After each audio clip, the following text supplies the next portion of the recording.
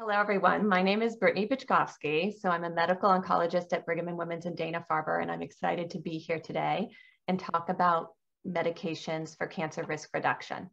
The medications that I will discuss are known as chemoprevention, but from a pharmacologic perspective, they are not chemotherapy. So the standard therapies, let me just move forward. Oh, I'm in a different view. Here we go. Excellent. So the standard therapies for breast cancer prevention are anti-estrogen therapies or hormonal therapies. They include selective estrogen modulators, also known as serums, aromatase inhibitors, clinical trial therapies. The serums include tamoxifen and raloxifene. The aromatase inhibitors include anastrozole and exemestane. There is a third aromatase inhibitors, and this is known as letrozole, but it is only approved for breast cancer treatment. So currently at Dana-Farber and Brigham and Women's, we have patients participating in a clinical trial looking at tamoxifen as a gel therapy. And there's interest in this and how it may modulate breast cancer risk, but this is an ongoing study and we don't have the results of it yet. So our options for risk-reducing therapies depend on a woman's menopausal status. Premenopausal women are eligible for tamoxifen dosed at 20 milligrams or 5 milligrams. Postmenopausal women are eligible to take tamoxifen, raloxifene, anastrozole, or exemestane. Tamoxifen was FDA approved for breast cancer prevention in 1999, so we have a lot of data and experience with this medication in the prevention setting. This was based on data from 3 important clinical trials, the NSABP P1 trial, the Royal Marsden trial, and the IBIS-1 study. The NSABP1 study was led by a collaborative surgical group in the United States, and this was the largest study, and it was well designed. So from my perspective, it's the most important study comparing tamoxifen to placebo. The other medication options came later. Raloxifene was compared to tamoxifen in the STAR trial for postmenopausal women, and the results were published in 2006. And the FDA approval for raloxifene as a preventative therapy came out in 2007. Exemestane and anastrozole were studied later, and they can also be used for breast cancer prevention. So all of these medications have side effects. The one that stands out for most women is the fact that they can cause hot flashes. As a provider, the most concerning side effects are the serums, which can cause blood. So all of these medications have side effects. And as I was saying, that I'm most concerned as a provider about the blood clots with tamoxifen in their serums. So blood clots in the legs are known as deep vein thromboses, and blood clots in the lungs are known as pulmonary embolisms. Serums are not a good option for patients who have a personal history of blood clots, a family history of blood clots, or who are non-ambulatory. They should also be used with caution in women who are smokers or significantly overweight, as those factors increase the risk of blood clots too. Tamoxifen has a small increased risk of uterine cancer.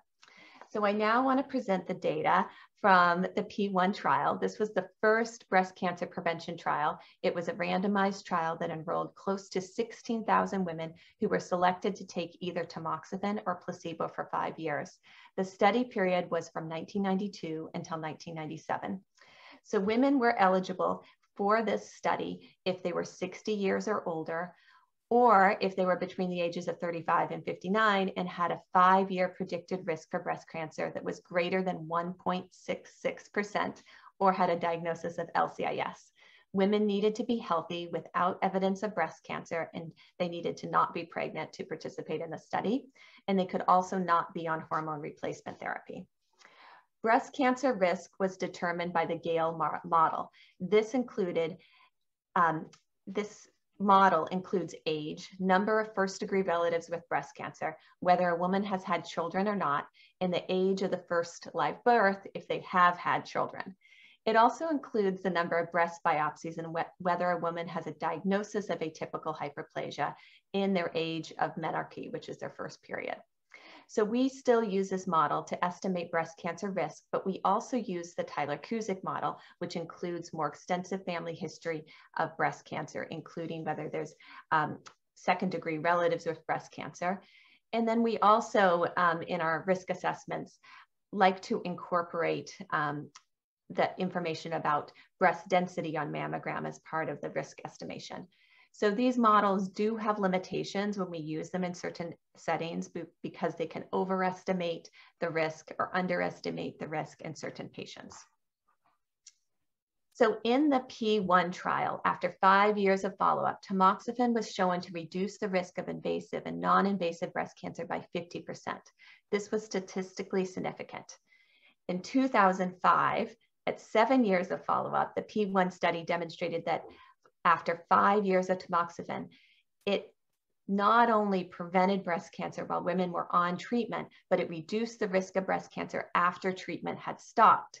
So in the placebo arm over this period, 250 women had been diagnosed with invasive breast cancer compared to 145 in the tamoxifen arm. The most serious side effect was pulmonary embolism, which are blood clots in the lungs. And this was statistically significant since a 95% confidence interval is above 1 in the data. Women on tamoxifen at an age greater than 50 were most likely to have a pulmonary embolism. You know, among the patients that had pulmonary embolisms, it was a rare event. And there was also a trend towards more stroke and deep vein thromboses, but this was not statistically significant. So since blood clots were most significant in older women who took tamoxifen for chemoprevention, this means that it is best to treat younger women with tamoxifen who are high risk for breast cancer in their 40s or 50s, as opposed to, you know, starting this medication for prevention in a, you know, 70 or 80-year-old woman. And the younger women are also more likely to benefit when they are younger, and they have a less likelihood of a serious complication like a blood clot. So I want to talk briefly about the second study. It's called IBIS-1. This study confirmed the result that we saw in P1, that breast cancer reduction with tamoxifen occurs while on therapy and after therapy has stopped. The IBIS-1 study had a longer follow-up and showed a reduction in breast cancer during 5 years on therapy and 15 years after therapy had stopped. This is pretty huge. And the benefit was primarily in reducing estrogen receptor positive breast cancer, which we know is the most common cause of breast cancer in the United States and in the world. So after the tamoxifen and placebo studies, tamoxifen was compared to raloxifene in the STAR trial, and this was done in postmenopausal women. Compared to tamoxifen, raloxifene causes less endometrial cancer, less uterine hyperplasia, less blood clots. So the side effect profile is a little bit more favorable than tamoxifen, but it's also less efficacious compared to tamoxifen in preventing breast cancer. So I tell people TAM reduces the risk by 50% over 5 years, and raloxifene maybe reduces the risk only by 40%.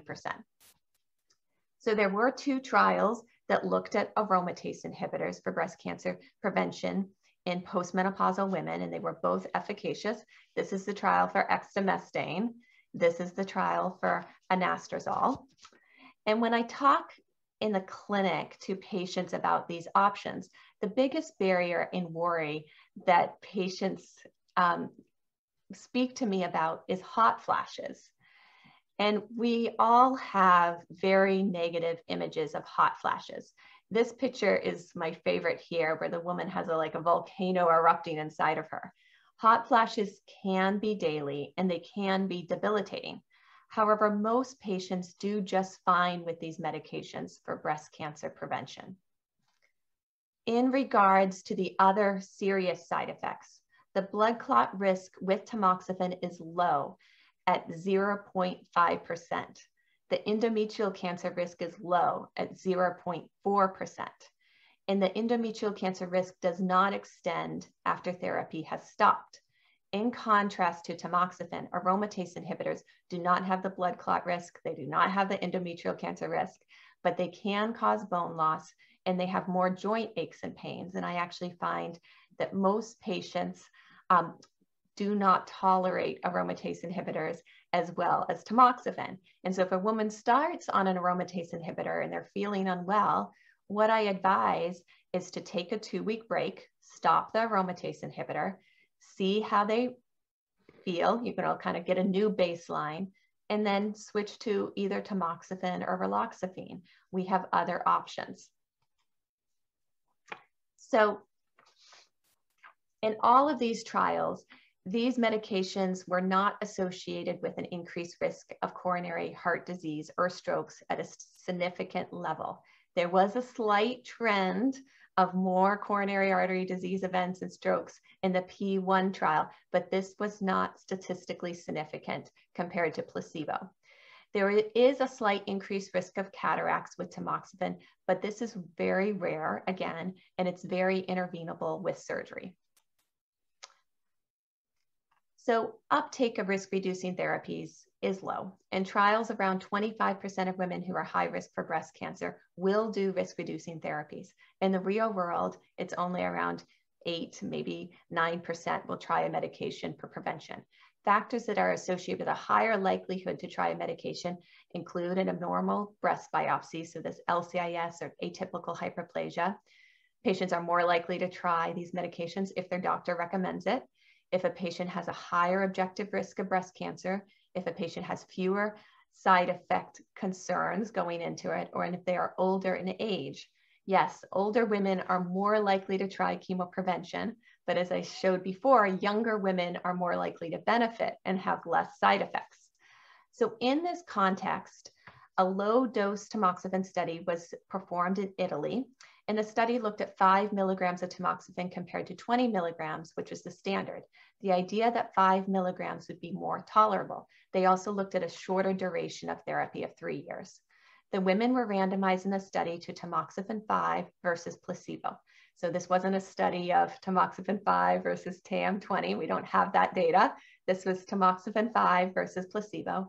And they included women with DCIS, which means they had a higher chance of developing invasive breast cancer.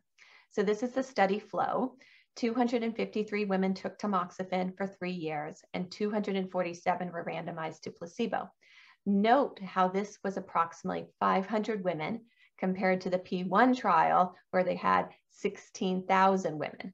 So among patients that stopped treatment in the trial due to side effects, 29 were in the tamoxifen arm and 21 were in the placebo arm. Yes, you heard that right. Women receiving the placebo reported side effects and stopped therapy. This is something that we always see when placebos are given in trials. So the study showed that low-dose tamoxifen for 3 years reduced the incidence of invasive breast cancer. This is a big result, and this is practice changing. So compared to placebo, women with tamoxifen did have more frequent hot flashes. Between tamoxifen 5 milligrams and placebo, there was not a significant difference, though, in hot flash intensity, vaginal dryness, or musculoskeletal pain. However, for both vaginal dryness and musculoskeletal pain, they increased with time over the 3 years of the study. This is because aging is hard. You develop more dryness and get more achy with age. And so this happens, unfortunately. So with low-dose tamoxifen, there were low rates of endometrial cancer in blood clots. And so this study wasn't powered to make big conclusions about how these side effects compared to full-dose tamoxifen. But overall, the results are favorable. And, I tell patients that this low-dose option is a great option. It has also been studied at a lower dose at 2.5 milligrams and has been shown to decrease breast density. This is an advantage too, since lower breast density allows for early detection. So I think earlier, Dr. King had stated the average risk of breast cancer is 12%, but with extremely dense breasts, it is increased to 16 to 19%. So even at like a low dose of tamoxifen, if that modulates breast density, that can be favorable in patients who are higher risk of breast cancer. So in BPREP, since we began in 2017, about 23% of patients with high-risk lesions like atypical hyperplasia and LCIS will start chemoprevention. We found that up to 1/3 of women will start greater than 6 months after their first visit. This means that women need to ponder the decision and may need more than one discussion before trying therapy. So since we started offering low-dose tamoxifen, it has actually become one of our more popular options in BPREP. For most women, I recommend starting at 5 milligrams. And if they feel well at 5 milligrams, we try to work up to 20 milligrams if they're able to tolerate therapy. And the reason why I try to go to 20 is we have more data to support that in regards to prevention. However, if patients feel best on 5 milligrams or 10 milligrams, I'm fine with that too. So in conclusion, medications can prevent breast cancer in both pre and postmenopausal women who are high risk for breast cancer. There's a lower chance of serious side effects if women try these therapies between the ages of 40 and 50. Tamoxifen lowers the risk of breast cancer while on therapy and 15 years after therapy has stopped. Low-dose tamoxifen may be more tolerable than 20 milligrams, and low-dose TAM can decrease breast density on mammogram. The field is evolving, and we hope that through clinical trials, more options will be available in the future to reduce a woman's risk of breast cancer. Thank you. I'm happy to take any questions. Thank you, Dr. Piskowski. That was a wonderful overview and always nice to see our own data from the clinic. I think I was able to answer some of the questions while you were speaking. One just came in now. What was the name of the trial for the tamoxifen 5 milligram 3-year trial? Oh, so it's, I actually don't know if it had an official name. Do you know, Dr. King? I think it's kind of called the low-dose tamoxifen trial. Yes, well, we just got an answer from the audience. TAM-01. TAM-01. Thank you. Thank you. We talk about these things. We don't necessarily, if it's not a catchy name, we might not remember it. Exactly.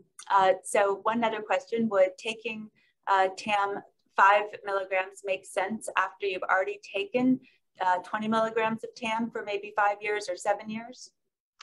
I don't think so. So if a patient has already taken tamoxifen 20 milligrams for 5 years in the prevention setting, you know, we believe the data that shows that it will reduce the risk of breast cancer even after therapy has stopped. So I wouldn't recommend kind of extended therapy of tamoxifen in the prevention setting.